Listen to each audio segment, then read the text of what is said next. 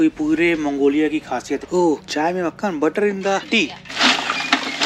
ये पूरा horse meet है यहाँ पे। हॉर्स मीट को तो भाई सबका खाना लग चुका है। यहाँ जितने लोग हैं सब यही खाते हैं। सुबह सारी गाय जा रही है। सुबह का ये नाश्ता है। ह्यूमन टू एनिमल का रेशियो 1:20 का है। कोई नल नहीं है, कुछ नहीं है। यहाँ पर टिश्यू पेपर रखा हुआ है। ये गाय का गोबर पत्थर हो चुका है, इतनी ठंड है ना। कैसे बर्फ जमी है, ओ भाई साहब। तो गाड़ी पूरी बुरी तरीके से फ्रीज हो चुकी है। देखते हैं कैसे करेंगे। जाने नहीं दे रही है।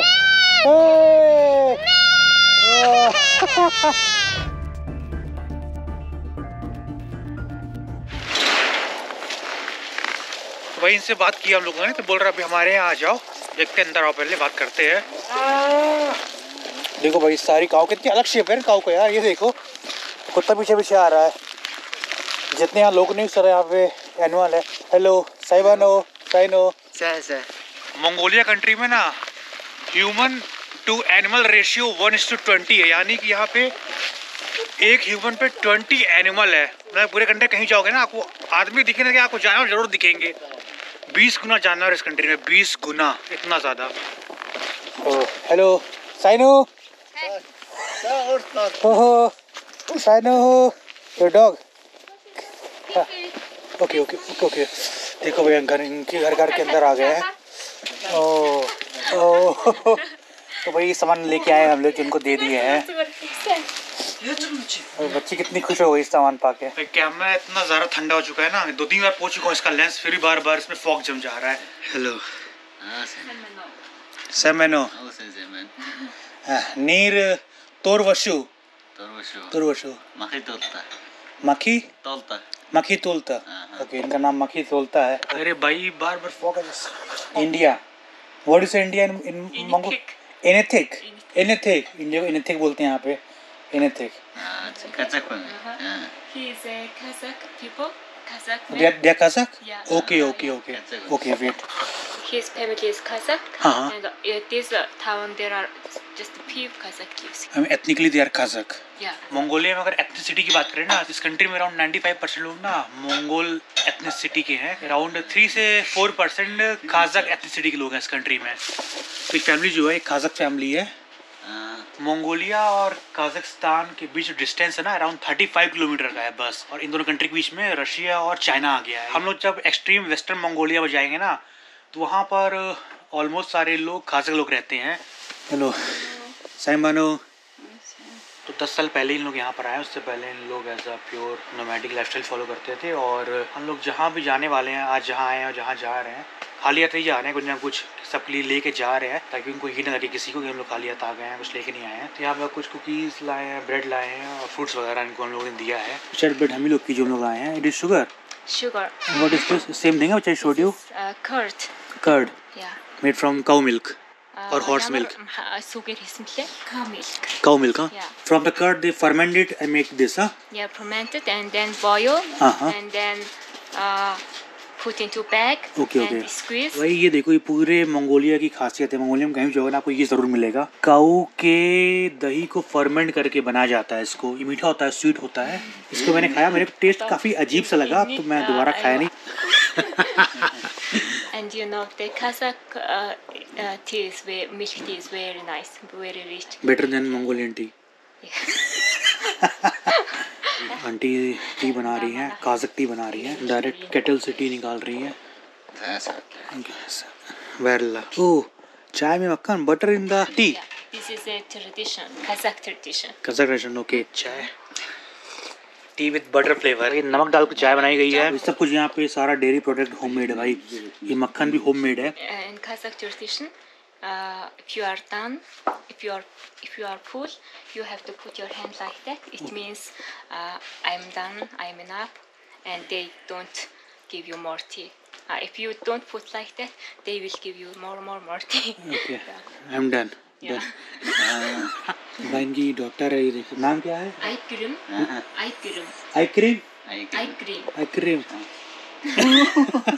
इनके 2 बच्चे, 2 प्यारे बच्चे हैं इनके। इनका ये गैस है, चूल्हा है। इसमें इन्होंने आधा लकड़ी डाला है और आधा ये कोल डाला है। नीचे से जलाएंगे, इसी में खाना बनाते हैं। सब कुछ इसी में करते हैं लोग। ये पूरा हॉर्स मीट है। यहाँ पे हॉर्स मीट को बॉईल करके बहुत ज़्यादा खाया जाता है। तो बोल रहे हैं हॉर्स का मीट भी है और हॉर्स का बोन भी है। ये भी शायद हॉर्स का पैर हो, देखो घोड़े का पैर है। इसको इन लोग बॉईल करके खाएंगे। अब ये बस पानी, नमक और मीट और कुछ भी नहीं। पूरे घर ये लकड़ी का बना हुआ है। This is called khas traditional. और तू खन तापसे तोरे तावन किस लोगों तो? तो भाई सबका खाना लग चुका है। I talk about my meal. Yeah. Don't tell them I'm shy. तो देखो भाई यहाँ पे ये बॉइल्ड हॉर्स मीट है। यहाँ जितने नोमैड्स हैं सब यही खाते हैं। ये नेबर आए इनके, ये नेबर आए हुए हैं। और मैंने भाई अपने लिए ये बनाया हुआ है पास्ता, टोमेटो और अनियन।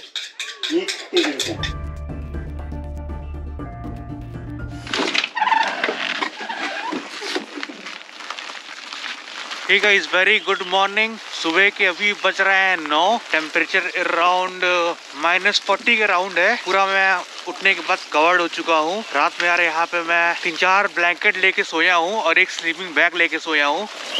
तो सुबह अपने सारे एनिमल को लेके जा रहे हैं ग्रेजिंग के लिए। सारे काऊ में एक्चुअली, ये देखो यहाँ गायें सारी है। काफ़ी अलग गायें हैं ये कंपेयर टू जो other part of the world में पाए जाते हैं यहाँ पे।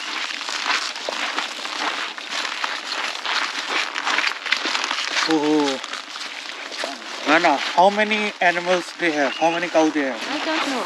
You can't. दूर दूर तक जहाँ तक आपकी नजर जाएगी हर जगह सिर्फ स्नो में। देखो सुबह के अराउंड 9 बज रहे हैं और अभी तक सनराइज हुआ नहीं है। देखो ओ भाई कुत्ता और आ गया। देखो कैसा कुत्ता है। अरे बाप रे, अरे अरे अरे अरे अरे बड़ा खतरनाक दिख रहा था भाई ये तो। सुबह सारी गाय जा रही है, दिन भर अपना खाना वाना घास वास खाएंगी, शाम को अपने आप वापस घर पे आ जाएंगी सारी गाय। सो गाइस यार बाहर इतनी ज्यादा ठंड है यार कि 10 मिनट से ज्यादा बाहर तो भाई बर्दाश्त ही नहीं हो रहा था। और हम लोग आज दोपहर तक वापस उड़ान बातर जाएंगे। फिर रात में हम लोग इस रूम में सोए हैं। 3-4 लोग थे, सब लोग मिलके सोए हैं। मैं ये यहाँ पे सोया हूँ। इनका वॉशरूम टॉयलेट सब कुछ यार घर के बाहर है। तो आपको दिखाता हूँ यार। वहाँ पे किसी को अगर यहाँ पे टॉयलेट वॉशरूम जाना होगा तो बहुत प्रॉब्लम होती है। सुबह का ये नाश्ता है। कल रात में पानी वाली चाय थी, ये मिल्क टी है। इसमें मक्खन मिला रहे हो भाई यानी ये भी नमक के साथ है, शादी है। देखो यार भाई यहाँ पे 2 टाइप की ब्रेड है। एक ये मार्केट ब्रेड है जो मार्केट में मिलती है और ये ब्रेड है, ये होममेड ब्रेड है। फिर से एक बार मैं रेडी होके बाहर निकल रहा हूँ। पूरा घर लकड़ी का बना हुआ है। इस घर में कई सारे रूम है। एक रूम ये है जो कि मेन लिविंग रूम है जहाँ हम लोग नाश्ता और खाना पीना खा रहे थे। एक रूम ये है, एक रूम ये जहाँ हम लोग सोए हैं। ये देखो तो ये इनकी वॉश बेसिन है जहाँ पर हम लोग अभी हैंड वॉश किए हैं और ब्रश किया है।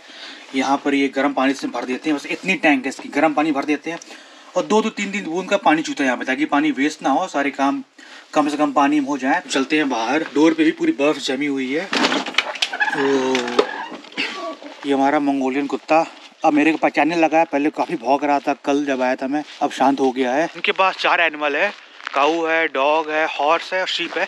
अब इन लोग शीप को लेके जाएंगे। अभी तक मैंने शीप देखा नहीं, अब से मैं शीप देखने जा रहा हूँ। यहाँ की शीप है, ये यहाँ की भेड़ है और कितना बड़ा, कितना मोटा, कितना ज़्यादा इनका फर है। फर बोलो या शीप या हेयर जो भी बोलो, फर ही बोलेंगे। ये देखो पता था कोई शिवा का अटैक कर दिया। मेरे को पहचानते तो है नहीं इन लोग। मैंने आप लोग को बताया था ना मंगोलिया में ह्यूमन टू एनिमल का रेशियो 1:20 का है। यहाँ पर इन फैमिली में टोटल 5 लोग हैं और 5 लोग में 230 एनिमल है, यानी कि पर पर्सन 1:40 से भी ज्यादा का रेशियो है। मंगोलिया को इसी वजह से ना लैंड ऑफ एनिमल्स भी बोला जाता है। मंगोलिया में सिटीज के बाहर जो नोमैड्स रहते हैं उनकी सोर्स ऑफ अर्निंग एनिमल्स ही है। एनिमल हो गया, एनिमल प्रोडक्ट्स हो गया, एनिमल हर्डिंग हो गया, इसी को एज अ मीट भी यूज करते हैं। इनके मिल्क से कई सारे प्रोडक्ट बनते हैं, वही खाते भी हैं लोग। उसके अलावा एनिमल के जो फर होते हैं वो भी लोग काट के सेल करते हैं। मतलब हर तरीके की इनकी पूरी अर्निंग एनिमल से ही होती है। All your favourite bubble tea is coming out on the road. वही गर्मियों में इनके सारे फर काट दिए जाते हैं, उसको भी लोग बेच देते हैं फर काट के, ताकि जो मार्केट में गर्म कपड़े मिलते हैं इनके फर से ही बन के मिलते हैं। फिर ठंड आती रहती है, फिर से इनके फर सब उगाते हैं, आ जाते हैं। उन लोग ठंडियों में रह रहते हैं, नहीं तो ऐसे भाई लोग उन लोग मर जाए। गाना बोल रहे हैं हफ्ते भर या महीने भर शावर लोग यहाँ पे नहीं लेते हैं ठंड की वजह से।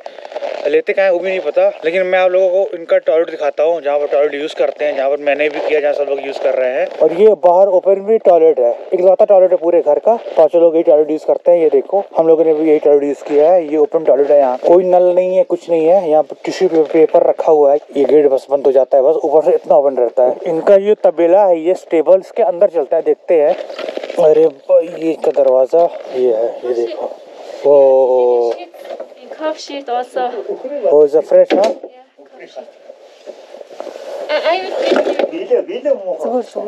भाई देखो ये गाय का गोबर, ऑल्दो ये फ्रेश है लेकिन पूरा जम चुका है, एकदम पत्थर हो चुका है। इतनी ठंड है ना, तो ये भी एकदम it's like a stone, it's like a brick, पूरा जम चुका है ये।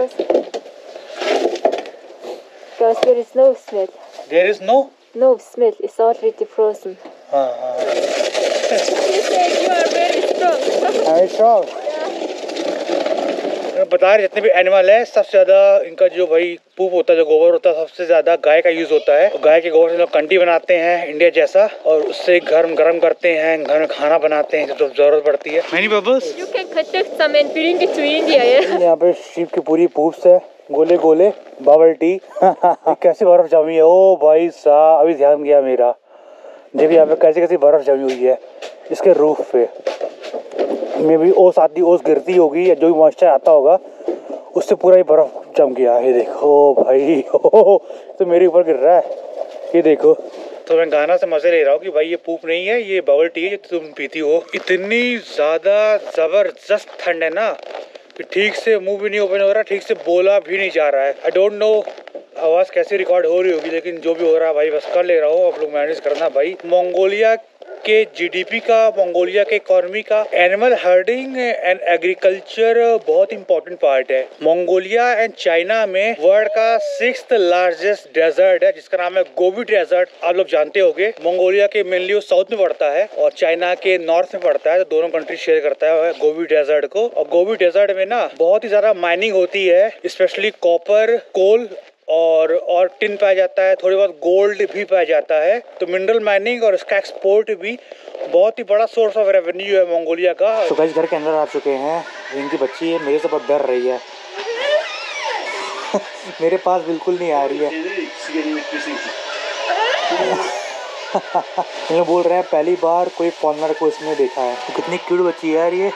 अब पापा से मेरे पास आए थे, पापा नहीं थे तो भाई मेरे तो बिल्कुल पास नहीं आ रही थी, बहुत डर रही थी, बहुत भाग रही थी लकड़ी और कोल से इन लोग भाई सब कुछ खाना वाना बना रहे हैं। पहली बार इनकी फैमिली में कोई फॉरेनर आया है जो मैं आया हूँ।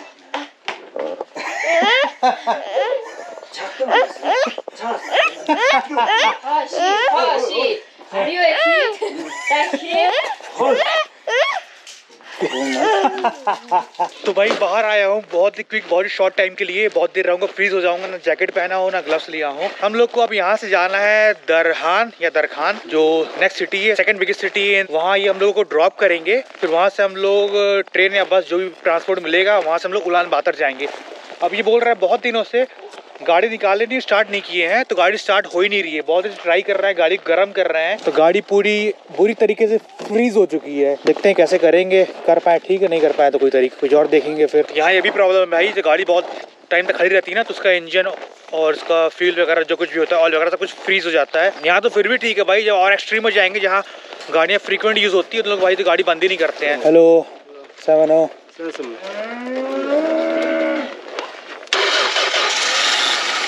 चलो स्टार्ट हो रही है, स्टार्ट हो गई।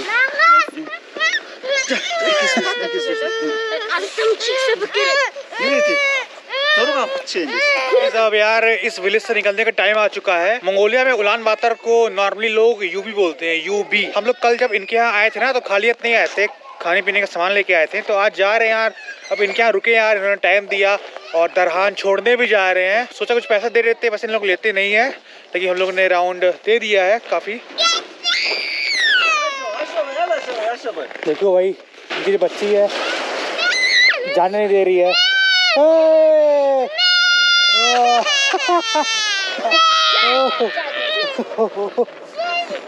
इनकी बच्ची तो भाई इतना रो रही जैसे लग रहा है हमेशा के लिए चले जा रहे हैं। अच्छा, यहाँ पे स्टीयरिंग राइट हैंड साइड है। हाँ, बोथ साइड। रशिया और चाइना की जो स्टीयरिंग होती है वो होती है left hand side, but Japan की जो होती है वो होती है इंडिया जैसी राइट हैंड साइड स्टीयरिंग। तो यहाँ पे बोल रहे हैं दोनों का इन्फ्लुएंस है, तो कुछ कार आपको यहाँ पे दोनों मिलेंगी, कुछ car right hand side steering, कुछ car left hand side steering की यहाँ मिलेंगी। ऐसा ही सेम रशिया के फार ईस्ट में भी होता है। जब मैं व्लादिवोस्तोक में था, उसके आसपास एरिया में था। ये जो टाउन है, इस टाउन में ना कुछ स्कूल भी है और हॉस्पिटल्स भी हैं। तो इनके जो बच्चे लोग यहाँ पे स्कूल भी जाते हैं। तो बोल रहे हैं 1 या 2 स्कूल है यहाँ पे। सो गाइस, खोंगोर टाउन से दरहान सिटी पहुँच चुके हैं। 15-20 मिनट लगा होगा, 5-6 किलोमीटर है, बहुत दूर नहीं है। तो ये है दरहान का बस स्टेशन या बस टर्मिनल, जो भी आप बोलो। यहाँ पे कुछ बसेस खड़ी हैं, तो बस लेते हैं भाई यहाँ से उलान बातर के लिए। ओके। हम लोग जब इनके आए थे, ये हम लोगों के लिए स्ट्रेंजर थे और इनके लिए हम लोग स्ट्रेंजर थे, लेकिन इन्होंने हम लोगों को यार दिल से अपनाया, सब कुछ यार फैमिली जैसा ट्रीट किया। सब कुछ बहुत अच्छा रहा, बहुत अच्छा एक्सपीरियंस इनके साथ रहा। बैरला बैरला बैरला बैरला बाय बाय।